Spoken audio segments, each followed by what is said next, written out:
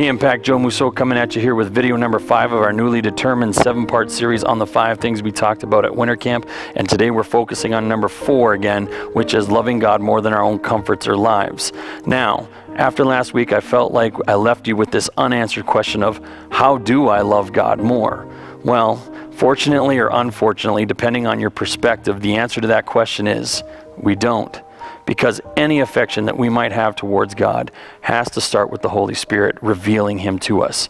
In other words, there's nothing we can do in and of ourselves to do that.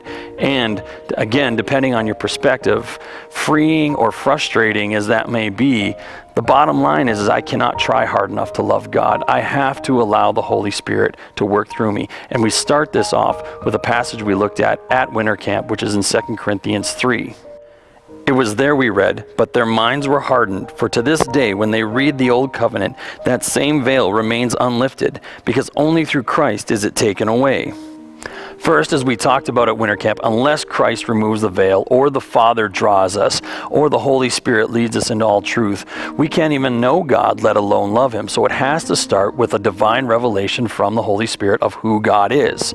Second of all, this passage, 2 Corinthians 3, along with so many others like Ephesians 1, show the intentionality of God, that He actually chose us, and no better verse says that than John 15. It's there that Christ says, "You did not choose me, but I chose you and appointed you that you should go and bear fruit and that your fruit should abide." When we realize that because of our sinful nature that there is nothing in us that would make us choose God, and because of that sinful nature that we are enemies of God, and even though that was the state of our heart and our soul, Christ still chose us to have relationship with Him and to give us the opportunity to enjoy Him.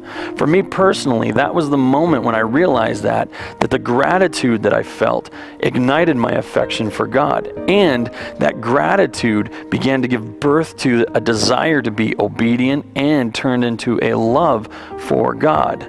So again, it all starts with the work of the Holy Spirit revealing who Christ is and what He did for us and removing that veil from our hearts.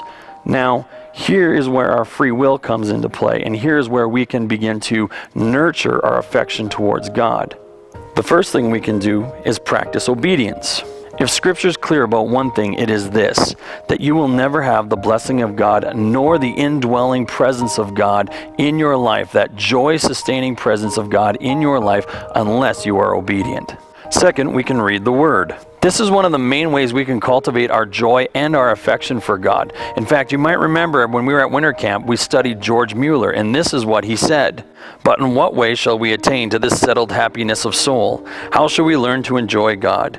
How do we obtain such an all-sufficient, soul-satisfying portion in Him as shall enable us to let go the things of this world as vain and worthless in comparison? I answer, this happiness is to be obtained through the study of the Holy Scriptures.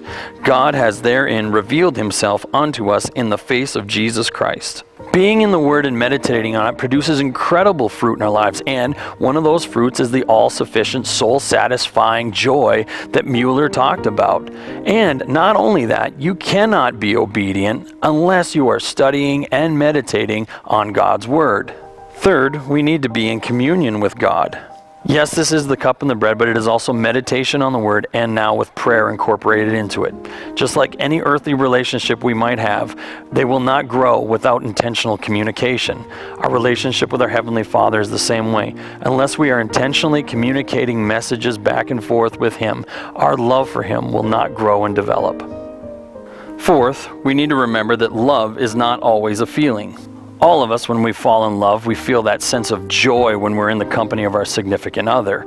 But for those of us who've been married for any length of time, we will tell you that there are days when that joy does not seem like it's there, and you do not feel like you are in love. In fact, that sense of joy sometimes feels like it got traded for a sense of aggravation or frustration or even anger. It's in those moments that your love is truly tested, because even though you don't feel like it, you still choose to love that person, and you still choose to be with that person. Our relationship with God is the same way. There's times when we read the book of Job, we learn that even the best of believers will have moments where they don't feel like God is near them, but When we choose God in those moments, that really reflects our faith and the depth of our love for Him. Fifth and finally, we need to have a little patience. We have to remember that this does not happen overnight. And like any earthly relationship, growing in love takes time. So give yourself a little grace and a little forgiveness and trust what the Lord says in Philippians chapter 1.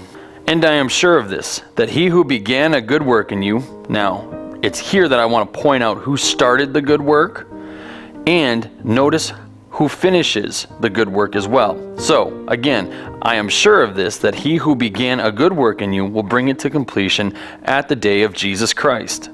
Did you catch when that would happen? At the day of Jesus Christ. In other words, this is a lifelong thing. And even though He's not changing, we are humans and we are changing. And that means that we will constantly be developing and moving and growing in this love that we have for Him, just like we would in any earthly relationship. So with that said, I love you, Impact. Hope you're having a great week. God bless you richly.